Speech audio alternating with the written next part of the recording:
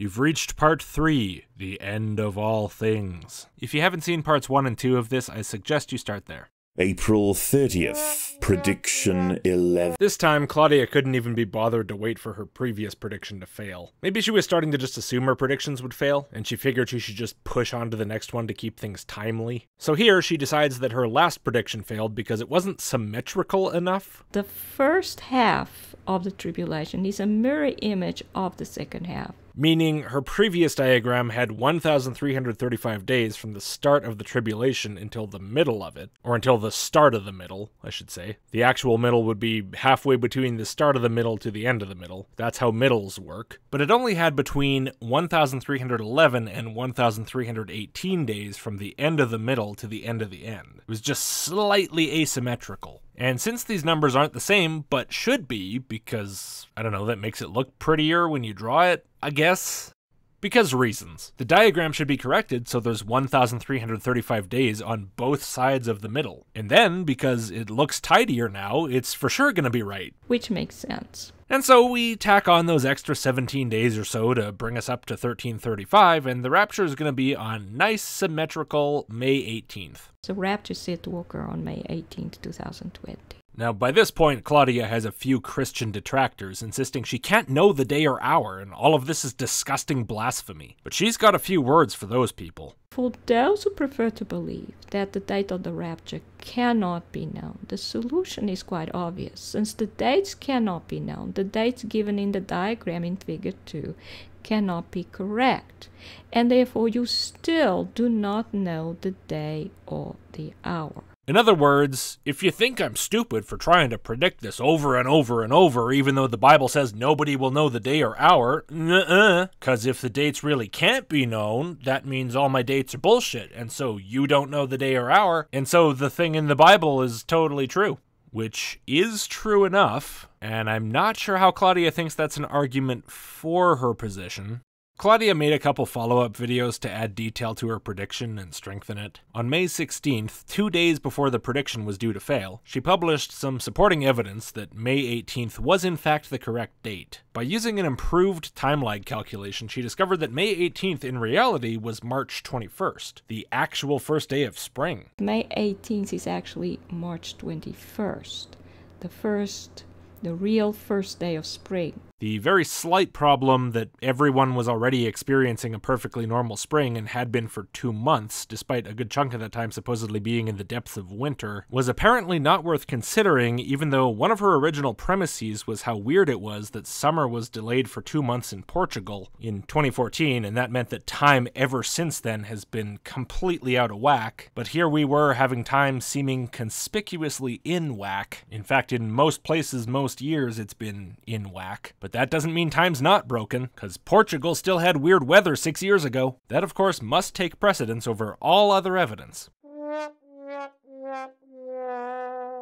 A couple days later, as May 18th was starting to fade away, Claudia put another video out declaring that no, the rapture still will be today, even though there's not much today left. Because you see, there are still some time zones on the planet where it's not May 19th. See, look, here's a map that shows some Pacific islands. They've still got hours left. The Howland and Baker Islands, 2 small islands in the Pacific, and these are the last place on Earth where any date exists. And, you know, it's not like God uses time zones in the Bible, so you don't know what time zone it's going to happen in. But you see, he's love itself, right? So he's going to want to give people as much time as they can to listen to Claudia and repent, even if it's just a few extra hours, and it's not like he hasn't given people plenty of time already. God can thus select any time zone he prefers, and since he is love, it is likely that he will choose a later time zone rather than an earlier time zone. The desperation of Claudia at this point was palpable. May 19th, prediction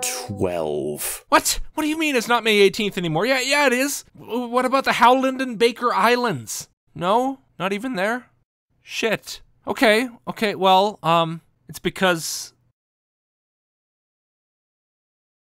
Give me a second, would you? Since May 18th has now passed all over the earth, so that the use of different time zones as an explanation for the delay is no longer possible, there has to be something else going on. Before she yet again reassesses her thus far catastrophically failed calculations, Claudia takes a moment to tout the amazing predictive power of her model thus far, which I don't know how much I agree with that. And I suppose this is an attempt to salvage what's left of her reputation among the not all that hard to please end times fanatics who are not all entirely happy about this. Supposedly, her model correctly predicted the stopping of the sacrifice when that one arbitrary church branch was shut down for COVID. The use of these 2-day counts worked perfectly during the first half, so that's over here, and led to the finding of the church at which the sacrifice was stopped in South Korea. I don't know how she's confirmed that that actually was the stopping of the sacrifice, other than just assuming it. It also predicted that prediction being wildly off by 45 days. And it led to the understanding of the 45-day difference being due to a time lag period resulting from each day being shortened by 12 minutes per day since the sun went permanently dark in or around 2001. And it predicted when the two witnesses, Claudia's YouTube channel and Claudia's website, would be set up, which makes zero sense considering that Claudia's YouTube channel was set up years before her website was. The use of the day counts, this time regarding the 1,260 days that the two witnesses testified for, also led to the correct determination of when the two witnesses were set to arrive or be set up, which was April 3rd, 2020. Now, of course, if her model does match any of this, it has absolutely nothing to do with the rampant post hoc rationalization, the cherry picking, the dates and numbers and events pulled straight from her feelings as butthole, and so on and so on. No, it's pure unadulterated science, baby. After she's presented this highly debatable list of her achievements, she gets into the excuse making. You see, her May 18th prediction relied on the rate of time lag staying constant. As it turns out, it's not that straightforward. But since that prediction failed miserably, and the fact that it failed doesn't indicate that all of this has been a pointless waste of time, but instead it indicates that the time lag has been sped up. The rapture not occurring at this time then suggests that the time lag has been accelerated beyond the average for the period. I would say it suggests a few other things, but that's okay, we'll go with your thing. That the time lag was sped up. Oh no, that means another inevitable failure of her rapture predictions on its way. So Claudia makes up some likely rates of change based on absolutely nothing. If the rate remained constant, the rapture would be on May 22nd. If the time lag remains constant, the total number of time lost by May 18th would have been 3.9 days, which would suggest that the rapture would not occur until 4 days after May 18th, 2020. But if it kept accelerating at the same rate as it did from the beginning of the second half of the tribulation, I'm not sure if that refers to the end of the middle or the middle of the middle, but at least half as measured from somewhere near the middle, then maybe the rapture could be like a few days later, let's say March 24th. But if the time lag keeps on accelerating at the same rate it did from the beginning of the second half of the tribulation, then it could be a few days longer. The rapture event would not occur for another 6 days after May 18, 2020, and thus not until May 24, 2020. Now, if the rate changed a little bit faster or a little bit slower, then yeah, it was possible that it could make the date a little earlier or later, but it was, quote, not likely to be possible to greatly increase them by many more days. It is possible that the initial acceleration was lower than the estimate, resulting in the rapture occurring earlier than 4 days, and it is also possible that the acceleration did not remain constant, thus increasing the number of days beyond the estimated absolute maximum of 6. However, it is not likely to be possible to greatly increase them by many more days. And if the rate changed wildly without any sort of pattern or limit imposed on it by Claudia, then for all we know, it could be the 23rd century right now, and we should all be cooking our steaks in the microwave. But that wasn't worth considering. 'Cause reasons. And if, God forbid, time lag wasn't a thing in the first place, no, it was a thing, because the devil did it. Claudia searched her feelings and she knew it to be true. And so, as firmly established by the finest Planet X physics, the rapture had to be between May 22nd and 24th, plus or minus a few days. 'Cause reasons. May 23rd, prediction 13. Now, come on. Once again, Claudia didn't even bother waiting around this time for the last prediction to fail before she came out with a new one. It was really starting to seem as if she was starting to give up on the idea that any given prediction would actually succeed. For this new prediction, her very scientific conclusion is based on another anecdote, similar to her story about summers in Portugal, except somehow even worse, since at least the relative heat of summer months is something other people could independently verify, and a severe change in them would warrant an investigation into the cause, which generously I guess we'll say could be Lucifer-induced time lag. Anyway, this story is about how on May 21st, Claudia didn't feel tired until way later than she normally would. On Thursday, May 21st, 2020, I got up at around 8 a.m. after a good night's sleep, since I had made an effort to go to bed at around midnight. And that takes some effort because usually I'm awake and want to work for much longer than that. So Claudia's normal daily schedule involves working until much later than midnight. And the night before, she'd pushed herself to go to bed early, get in there by midnight. It was a tough thing to do because she's so used to staying up later, but she did it anyway. Good job, Claudia. I then worked through the day and did not get tired until 2 a.m. the following morning.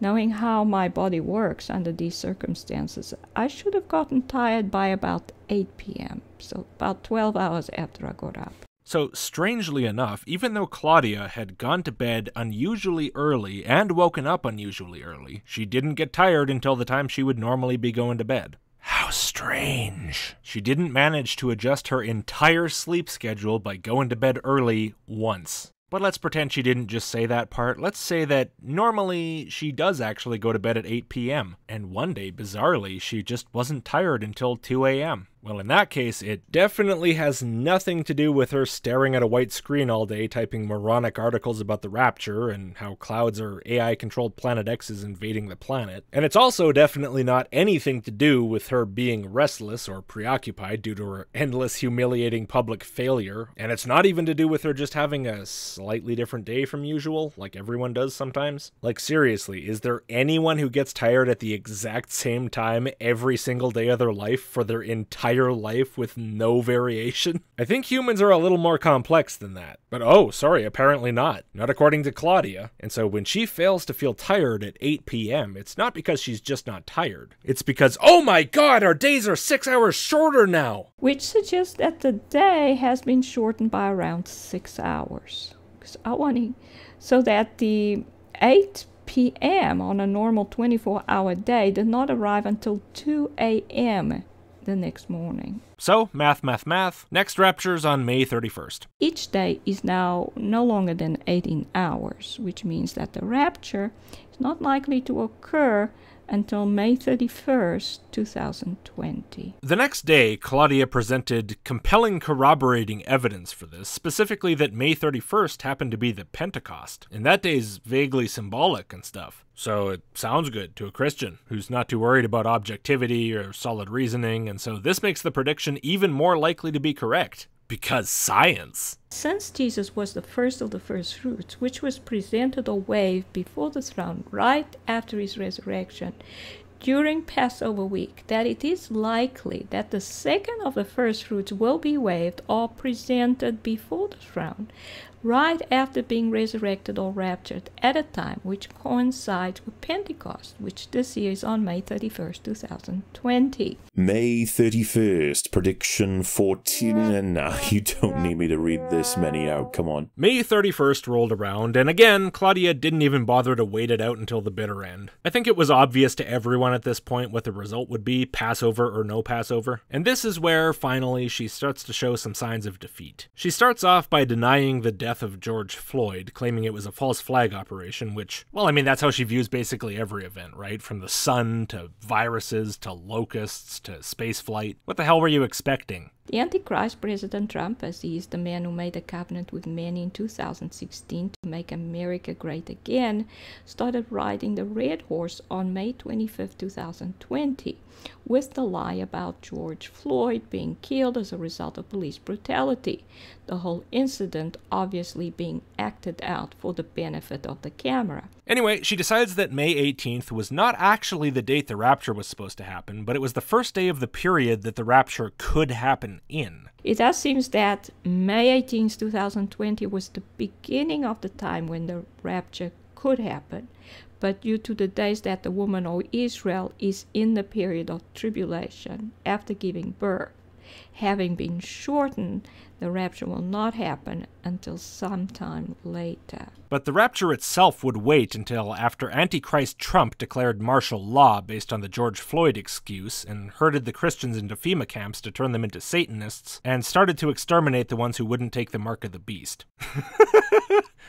You know, that whole thing. The Red Horse event seems to have the objective of declaring martial law and filling the streets across the U.S. with armed military. The ultimate objective will be to start forcing people into FEMA camps in order to get them to cut ties with Jesus and accept the mark of the beast, or be exterminated. The rapture is supposed to happen 10 days after the extermination starts. The point of all of this being that instead of a hard prediction that can fail on or near a specific date, now Claudia's prediction is just, it'll happen a few weeks into the future. The rapture will not happen until 10 days after the arrest and extermination of Christians begins. This could happen as soon as the Antichrist is able to declare martial law, which may not be far off, but suggests that we are still at least a few weeks away from the rapture. Which is what I mean when I say the cracks are starting to show at this point. As a longtime observer, I predicted that if she even bothered to follow up this prediction at all, it would probably be with even more distant predictions. Even so, this particular prediction kind of annoyed me because I'd already been waiting a long time to make this video, and now I had to sit around for weeks longer to see where it went. But whatever, I guess. I was patient, and we got there. So I hope you've enjoyed the ride so far. Are you ready for the exciting conclusion? Do me a favor, leave a comment with your prediction of what's going to happen next. At least this time you stand a chance of being right.